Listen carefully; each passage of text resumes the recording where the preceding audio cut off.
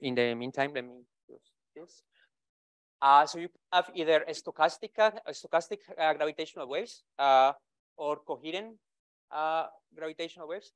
The first ones are are motivated by early universe signals. This includes inflation, cosmic strings, phase transitions, and then in the panel at the bottom.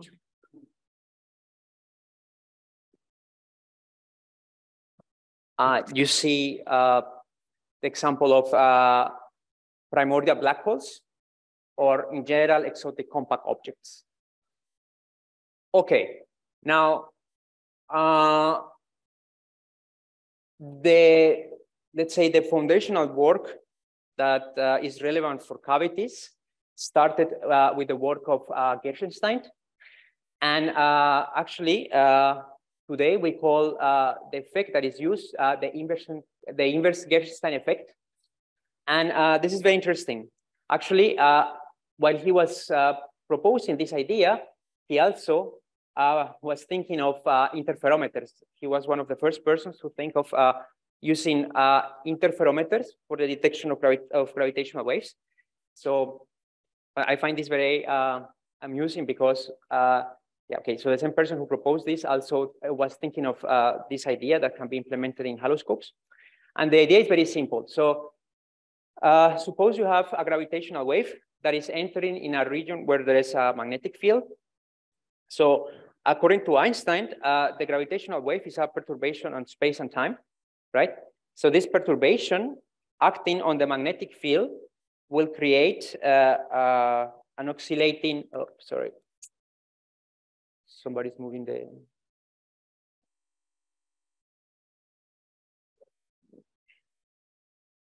yeah. This will create an oscillation on the magnetic field. And as a result, the magnetic field will create an electric field. And according to Maxwell, this is just an electromagnetic wave, right? So it's very simple. A perturbation of the metric acting on the magnetic field creates an electromagnetic wave. So that's the Gerstenstein effect, or the inverse Gerstenstein effect. And more or less, that's how this idea works in practice. Now, there are many things that I would like to emphasize. So the first one is, this is not quantum gravity. The rate associated to this process does not involve h bar. So that means that we are not talking about quantum gravity or anything that involves the quantum nature of the gravitational field. This is just pure GR coupled with electromagnetism. You can apply this idea in a cosmological context, and I did this with my collaborator, Valery Domke, a few years ago. And what is more important for that is that, of course, this process is strictly analogous to axion dark matter conversion. And actually, people thought about this and obtained these limits a few years ago by recasting or repurposing axion experiments into this framework. Okay, here you can see what Oscar Alps can do, Alps 2, and what the IAXO experiment could detect using the inverse Gerstenstein effect. More important than that, and this is a take-home message here, we are still very far from testing early universe signals. The reason is this is the so-called nucleosynthesis limit, and all these bounds or limits are way above the nucleosynthesis limit. Okay, so of course the goal of this business is that to propose ideas that will allow us to go deeper into this into this plane. Okay. What's the line about the sun? Yes, this is super interesting. This is a calculation actually originally done by Weinberg. So these are just the gravitational waves produced by the sun. So the sun is a plasma, and well, I mean, can be conceived as a plasma, and these thermal fluctuations produce gravitational waves. Of course, that's very small. And yeah, so Weinberg was thinking of this in 75. And yeah, this is the calculation by him. These are what happens with Hawking radiation in black holes. And as you see, we are very far from probing anything that is realistic. No? Okay. Now, the thing is, of course, we have, in axion physics, you have more experiments than just this axion photon conversion, right? You have many different set of experiments. You have haloscopes, purely lab experiments, and we have heard about them during the entire week and during the workshop. So what I will do now is to focus in haloscopes, okay? So well, I was asked to talk about that. Okay, so how does it work in practice? So let's just remember, I mean, I don't have to explain this to this audience, but let's just recall that an axion acts as a source terms to the Maxwell's equations. So you can think of an effective current induced by the axion. And this effective current, of course, creates electromagnetic effects. This is not a real current. This is just, so it's not something made of electrons and protons. It's just a description of what the axion can do in terms of electromagnetic effects. Well, effectively, the same is true for gravitational waves, okay? So that's really the analogy. That's all you need to know. Essentially, gravitational waves also generate an effective current. But this is an effective description. We have to be careful about this. And I have a few slides on this because I think this is a very important topic. And actually, there has been a lot of discussion in the literature about this. I mean, you can do, I mean, as in anything in GR, you can do any calculation in any frame you like, right? But there is one frame that is very intuitive and very easy to understand in terms of what's going on in physics, and that's the proper detector frame. This idea goes back to Fermi. These are Fermi coordinates, and it was substantially developed in the 60s, in the 70s, in the context of interferometers. And the idea is to take the closest coordinate system to what an inertial system is. Okay, so in that coordinate system, the coordinates are given by ideal rigid rulers, and you typically find this sort of relationship. Okay, so really the metric along the axis of this reference frame looks like Minkowski. And furthermore, and this has been, I mean, is very well known in the context of gravitational physics. In this particular frame, the effect of the gravitational wave on in any test mass is a Newtonian force. Okay, that's why it's very intuitive. Essentially, you can think of just like a laboratory experiment, and then the gravitational wave creates effects that are described by Newtonian physics. This is not always the case. In particular, for instance, people sometimes discuss the TT frame. There are other frames. Of course, the physics should not depend on the frame, but in this frame, it's very simple to calculate things because of this. If you use another system of reference, of course, you can do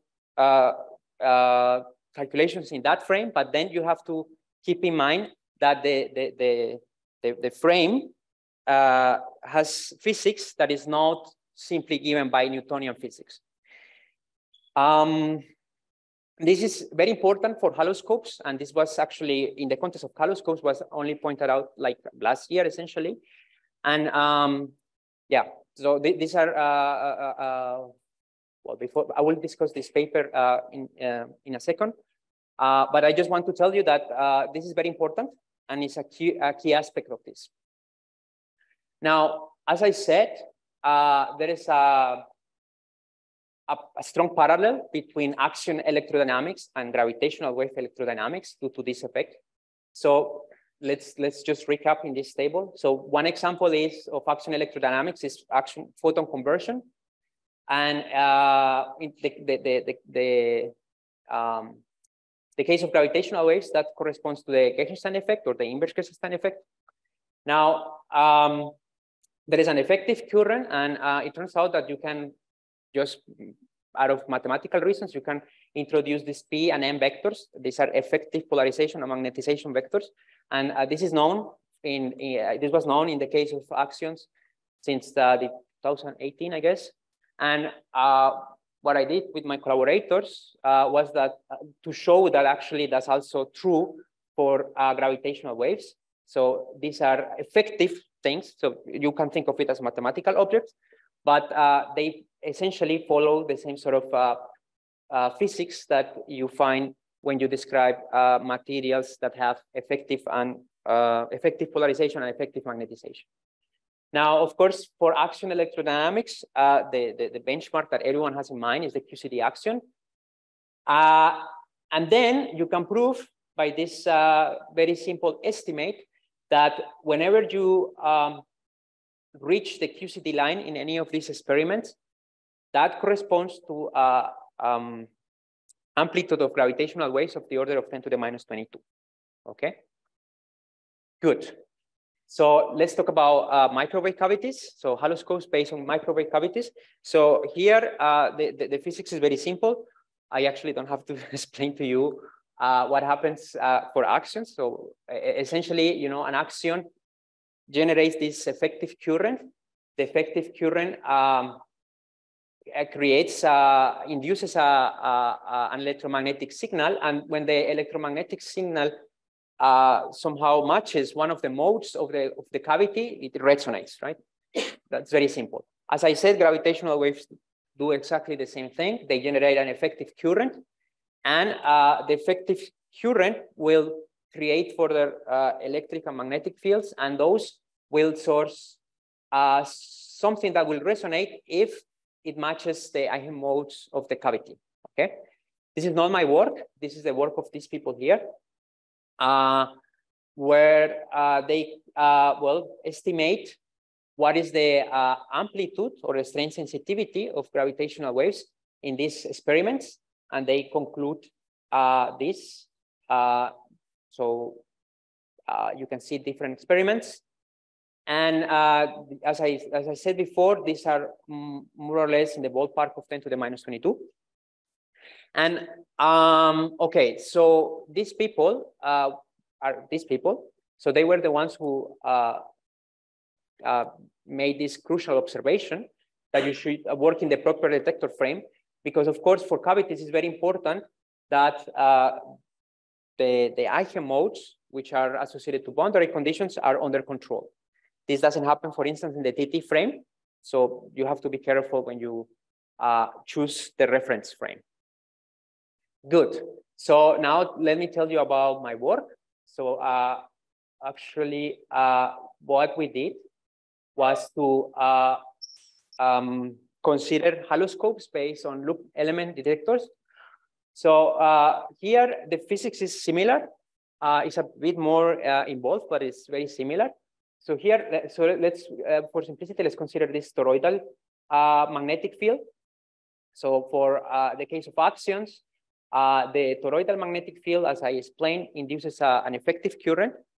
This effective current will source the Maxwell's equations, inducing a magnetic flux at the center of this toroid. And there should be no magnetic flux if there is no exotic physics, right? So if you measure something in here, that's because, well, you either have an axion or a gravitational wave, right? Right, so this is, well, I will go very fast over this because, well, we have heard about this today. Essentially, you have the abracadabra experiment. We also consider the shaft experiment, and there is this dark matter radio program. And we try to, to estimate what would these experiments do in terms of gravitational wave sensitivity. Okay, so let me show you how the magnetic field looks in this pickup loop for the case of a gravitational wave. It looks like that. It's I mean, the conceptually speaking is very simple. Usually calculations are very involved, but because it's gravitational wave physics, but the idea is very simple, right? So you here have a magnetic field in the direction of the pickup loop that is put here at the center. And then you find this structure, which you don't find for axions. For axions, this is just completely flat in terms of angular dependence. Good. Things that we found and that that was a bit hard to understand for us. Only one polarization of the gravitational wave is detected in this vanilla scenario with a normal pickup loop that is circular. There is a suppression at small frequencies, and that can be understood from the fact that you have this. So in one part, so from 0 to pi, you have from minus pi. From here to here in the blue region, you have negative values. In the red region, you have positive values. So when you consider the whole thing, it gives 0. And actually, it's not 0, but it's something that is suppressed at small frequencies. Good.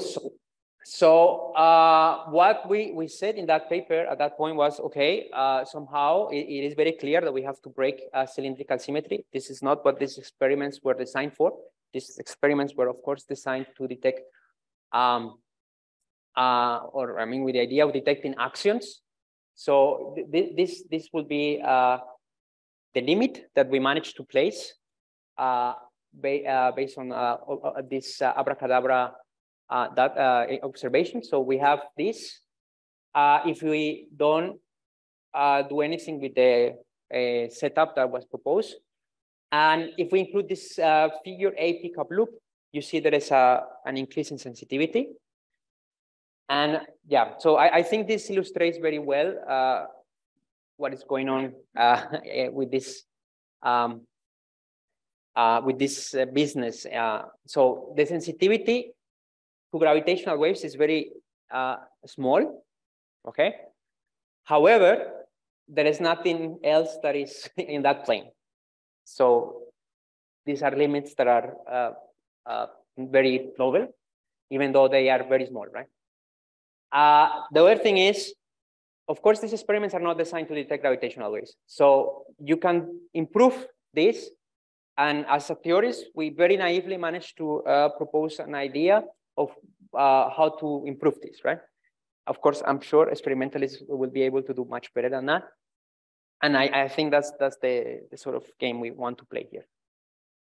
Okay, so what we are going to discuss in the paper tomorrow, and among other things, is the extension of this calculation to other configurations, because not all these experiments are going to be toroids, and in fact, there are many proposals that involve solenoidal fields.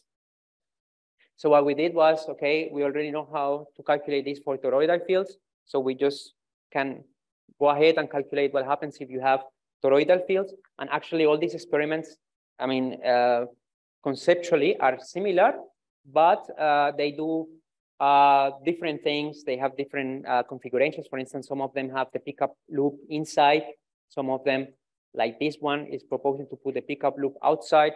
So, okay, and all these things are what we do, what we calculate in the paper tomorrow. And okay, but so these calculations are very, very complicated.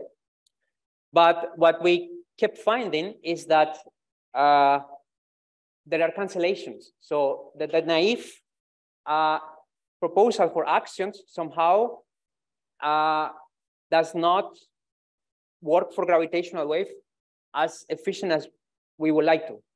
So we keep finding cancellations. So like the one that I described here.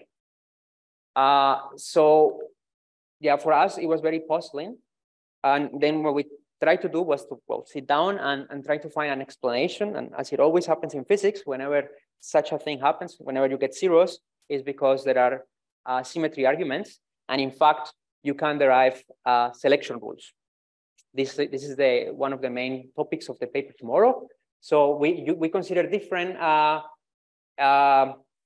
realizations of these experiments. So we can write down, we can calculate what happens if we put a solenoid and a pickup loop in the Z direction, pointing in the Z direction, or we can do the same thing if we have a toroid, and so on and so forth, right?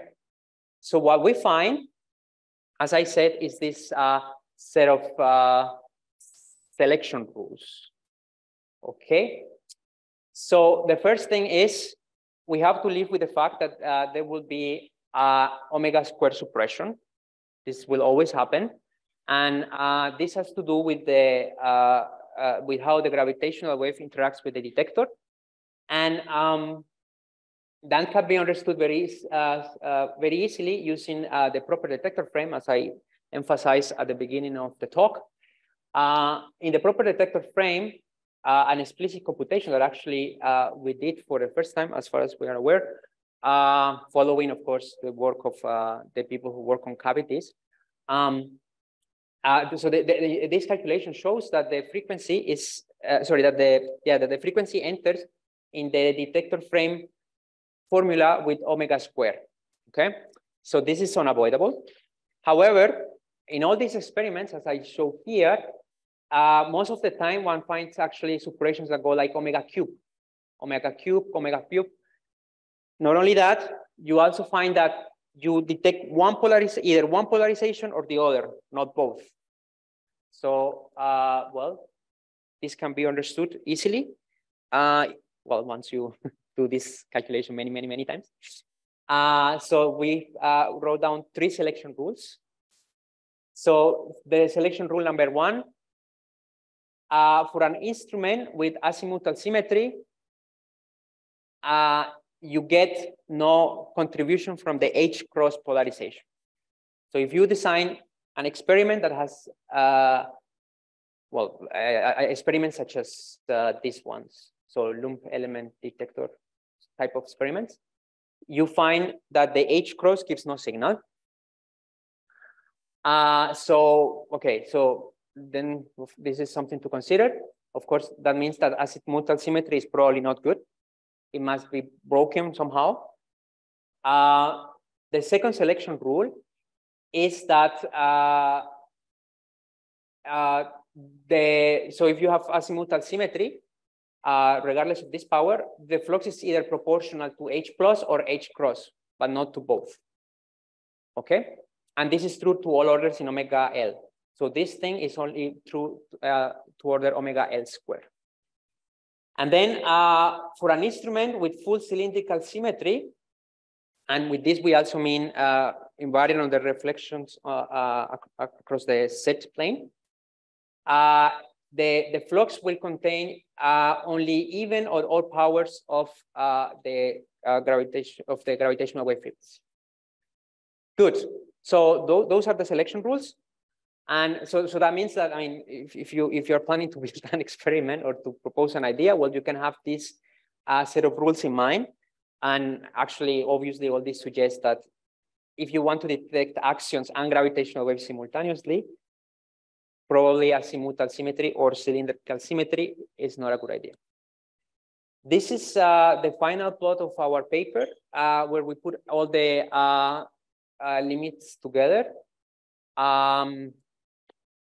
So we consider this WISP LC experiment, the dark matter gut, dark matter cube, dark matter 50 liters, and assuming this figure 8 pick a loop, or the equivalent of that if you have a cylindrical, a solenoidal configuration. Right, and then yeah, a few words on the expected signals. So this is what you will get if you have super radiance, very optimistically, and this is what you get in the most optimistic case of a primordial black hole generating gravitational waves. We're still very far from this, and actually there is a, if you compare this with our first paper, we have a different, I mean, a different plot, essentially because in the first paper, we just did not take into account the different time scales and the signals. So the time scales involved in the signals and the detectors. And now we do, and well, I invite you to have a look at the paper. But the point here is, of course, the take-home message is so you can do something, so you can detect, so you can place limits on gravitational waves, but we are still far from benchmark signals from black holes or superradiance. And let me conclude. So the techniques developed for detecting axion dark matter can be potentially used to discover new sources of gravitational waves. And selection rules in detectors exhibiting cylindrical symmetry enforce cancellations in the flux associated to gravitational waves. And these cancellations can be avoided by changing the geometry of the detector, and that's very important, I think. And of course, with this, we demonstrate that for different detector geometries, one can obtain a parametric increase of sensitivity, which is highly non-trivial. And yeah, and then the final message is different experimental proposals have coalesced on a strain sensitivity of the order of 10 to the minus 22. And this is still is orders of magnitude away from signals of the early universe. And whether we can hope to prove such strain sensitivities, it's something that remains to be determined. So, and thanks a lot.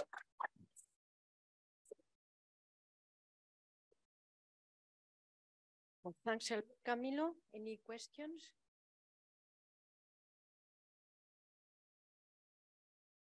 Thank you. So if I move some test masses in the laboratory, I can create a gravitational wave, right? Yeah. Is there any kind of practically feasible regime in which that would be detectable with a haloscope? No, of course not, because the gravitational, I mean, you have to think that, let me see. This was very hard to detect, and these were objects that were coalescing, transforming like, I think for this particular case was 30 solar masses into energy. They're very big, but they're also very far away.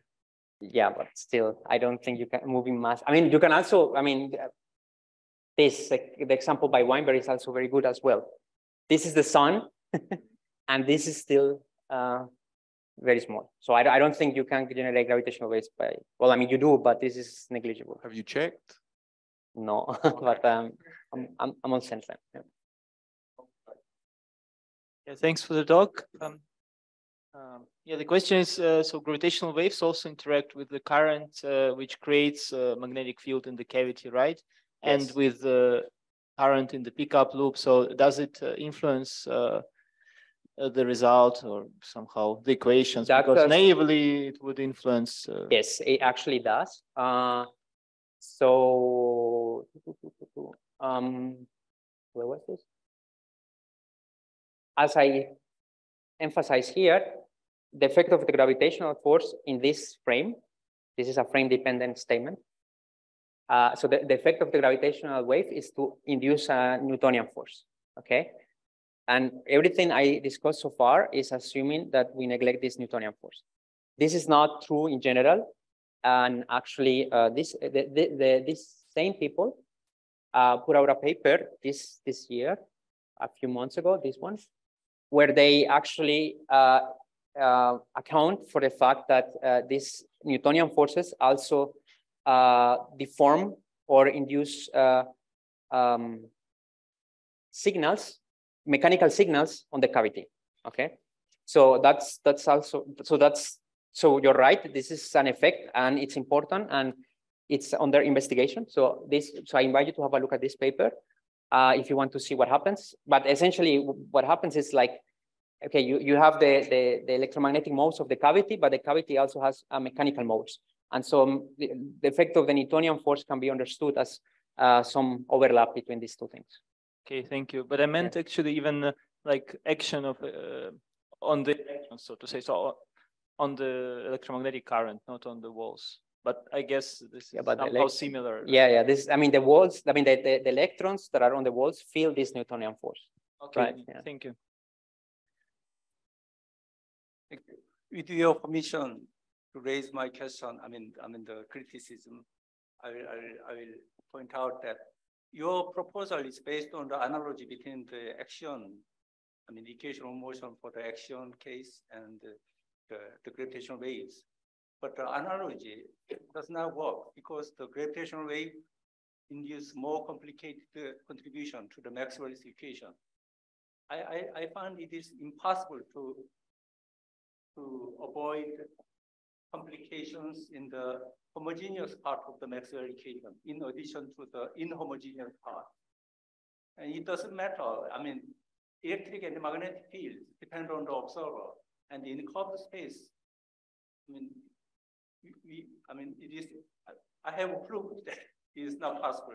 So the basic equation, I'm afraid, you are using, which shows the analogy between action and gravitational waves, does not apply. Yeah. Oh, we already have discussed. I mean, we are. Yeah. So let me comment on that. Thanks a lot. Actually, from the discussion we have, I mean, well, I don't know. So I actually don't even think we disagree. I just think that the problem is that you are picturing this in a different frame. So as I emphasized before, it's very important to do the calculation in a particular frame, right? So no, that's the point, I think. So let me finish what I want to say. So if you work in the proper detector frame, right? What you find is that, as I said before, the experiment reacts to the gravitational wave with a Newtonian force, right? Now, your point is, okay, this Newtonian force, or what the reaction of the experiment is not only on the walls, but also on the magnetic field and the electric field, and that is impossible to somehow neglect the fact that the magnetic field is not uniform any longer, right? But in this frame, so that's correct, I would say. And I think in this frame, this shows up. So this effect can be calculated by considering the effect of these Newtonian forces on the particles that are sourcing the fields. So the Newtonian force will act on these particles, so the electrons that are running in the wires or the wires themselves, and these things will produce a further effect in the electromagnetic field inside the cavity, right? But as I said, this is, so we are working under the assumption that we neglect this Newtonian force. And if you consider these motions, in the particular case of haloscopes, this, as I said, this shows up as a mechanical deformation of the cavity, and this creates an effect. That's true. Yeah.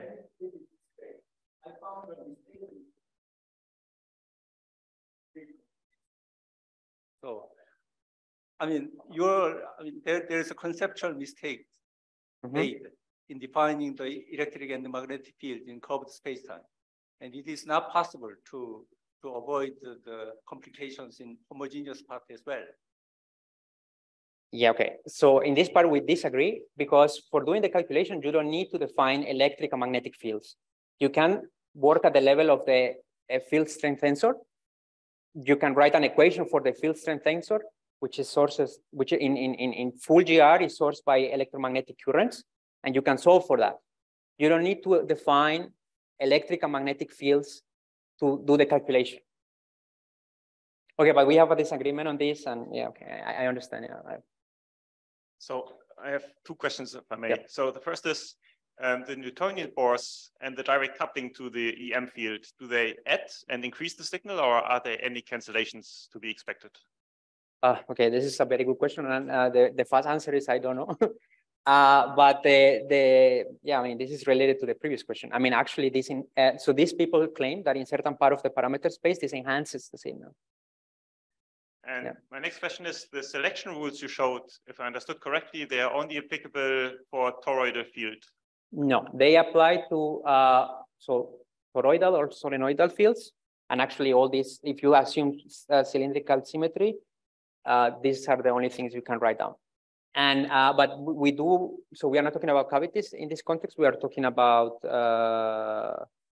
this sort of experiments. So how does it change if you move to a cavity-based? In cavities is completely different, because here what you measure is a magnetic flux, whereas here, well, you just have to write down how the modes of the equation, the modes of the cavity, and yeah, that's different. So the observable is something else. It's not a magnetic flux in a pickup loop. Yeah. Any other question or in Zoom? If there are no questions, please thank Camilo again. And we can reconvene in half an hour, so at 4:45.